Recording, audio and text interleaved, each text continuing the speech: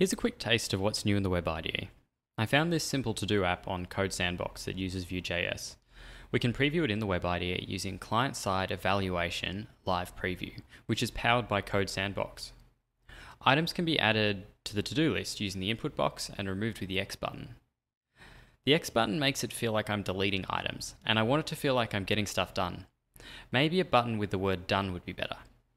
We need to edit the to-do list item component, which is easy to find with the fuzzy file finder. Look at the preview, it's been updated in real time. Let's see what it looks like with a tick or a checkmark icon. First, I'll create a new button component and use an SVG from the GitLab icon library.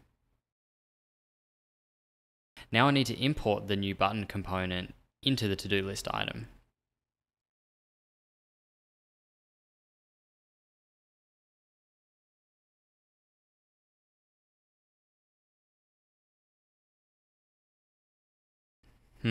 Looks like I messed something up. I think I need to specify a height or width in the SVG.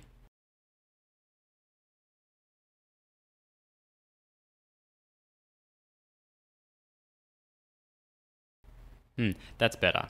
I'll commit this.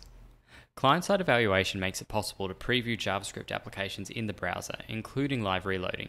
This is great for making quick fixes and testing they work, or experimenting with new libraries.